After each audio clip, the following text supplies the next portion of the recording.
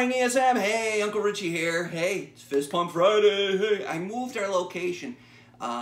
Family and my wife was like, in the basement, so skeevy.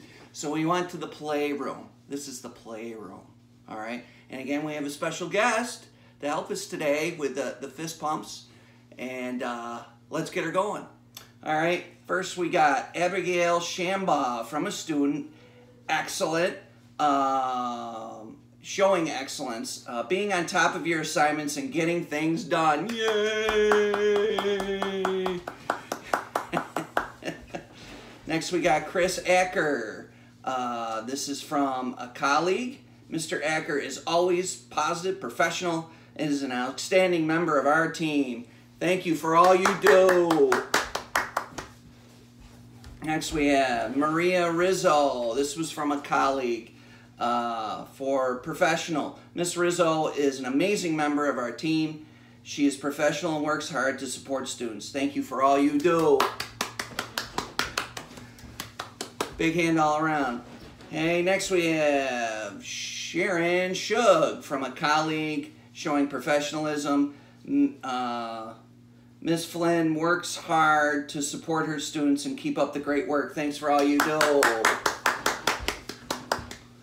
Next we have Nathan Moran. This was from a student, showing professionalism. Nathan has always been doing excellent work, keeping up with all of his assignments. He is a true Spartan pride and is doing a great job. Way to go, Nathan. Next we have Julie Argento, a student for professionalism. Eden is, hold on. Talk about Julie. Eden is demonstrating excellent work ethic during our distance learning. Keep up the great work. Woo! Next we have Jess Hess. Yay, showing professionalism. Jess is maintaining high expectations for herself while we are experiencing distance learning. Keep up excellent work. Woo! Yes. And next we got Grace Moran. Grace is doing great work. Keep up the excellent effort. Yay! Okay.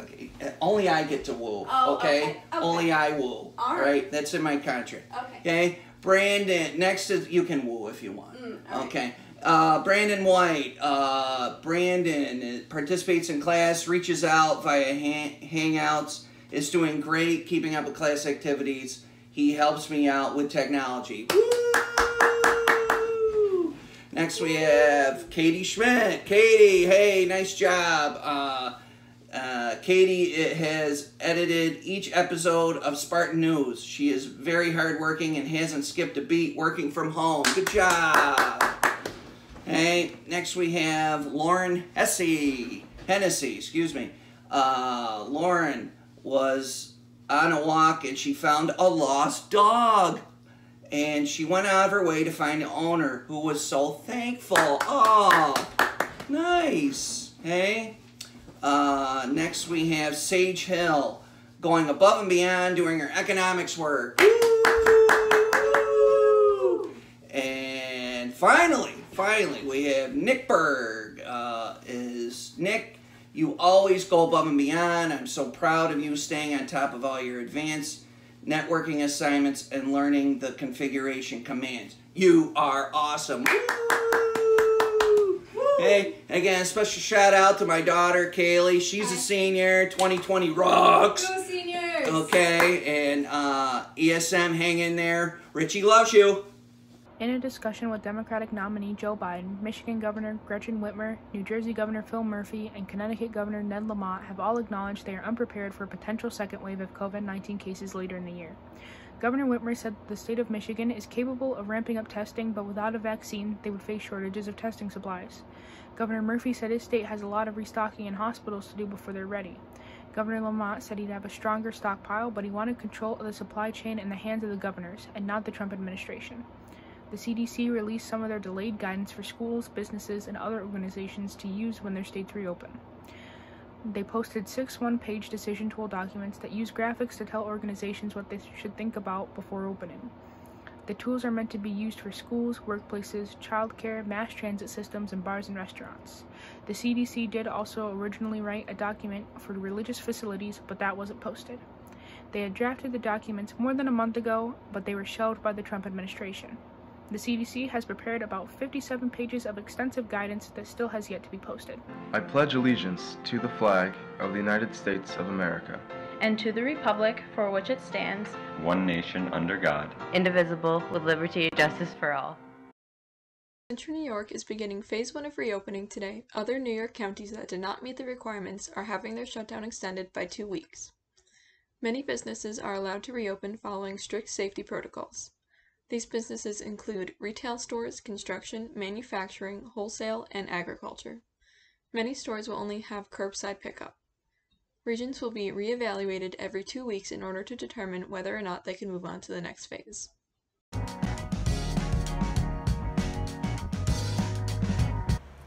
Good morning, ESM, and happy Friday. I'm glad to say that we are getting some warmer weather soon.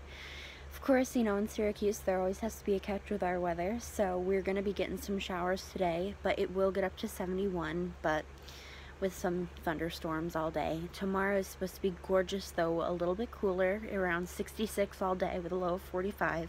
Sunday is supposed to be also rainy, along with Monday, Tuesday, and Wednesday, but on Thursday and Friday we're going to get some more spots of sun, which is good. But during all of those days, although it's going to be rainy, it's going to be staying really warm, so it's going to be in the high 50s to low 70s, which is a good sign that we are hopefully done with all the snow, and I hope everyone's doing well and staying safe and healthy. I'm Bella with your weather.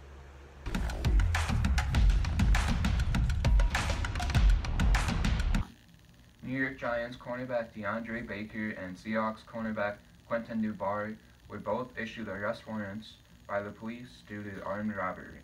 It was stated that around $12,000 in cash and up to $25,000 worth of watches were stolen.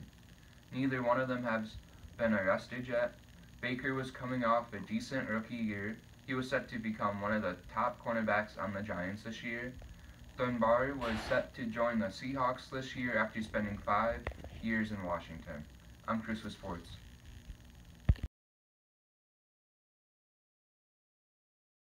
I will be looking forward to giving my friends a hug and just enjoying being in people's company without worrying about 6 feet apart. Have a great day, ESM. Something I'm going to appreciate when we're back is maybe even spending more time at home. Not coaching right now for the first time in forever. I've enjoyed my time with my family, so maybe I'll appreciate that a little bit more.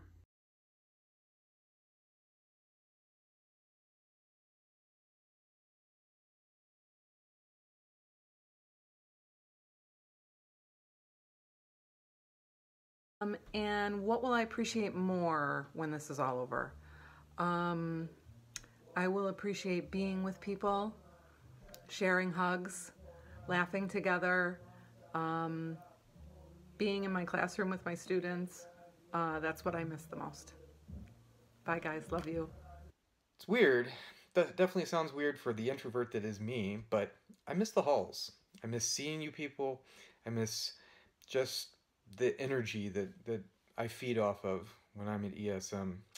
And one thing I would appreciate more is pretty much everything. I know it's not one thing, but everything. From the students to being at school, human contact, not on a device, everything that was normal before. Can't wait to get back to it. Fingers crossed we see you guys soon. I think just coming to school and doing my job and talking to students and other teachers and because it is not easy to do what you do from a computer. So stay safe. Miss you guys. Take care. See you soon. I think just being able to hang out with my friends again in person, I'll really appreciate that. I think the thing that I would appreciate most, in addition to seeing my wonderful students, would be the informal, spontaneous gatherings that happen in the English workroom. I hope all of you are well, and I can't wait to see you again. Is the ability to hug my family and friends again. No computers. Yeah, there's going to be a lot of whiteboard and board markers, paper, pens, talking, just no computers. What will I appreciate more after things go back to normal is people. I'm going to appreciate people a lot more. Students, friends, colleagues, the former student that cuts my hair. So I'm definitely appreciative of people and just having that one-on-one time. Honestly, I'm going to say this without crying. Ready? Seeing my students 5 out of 7 days a week, just seeing their smiling faces, having conversations with them and about life, and miss you guys. I miss you all. Stay safe, stay healthy, and I hope to see you soon. Hey, those are my donuts. I gotta go.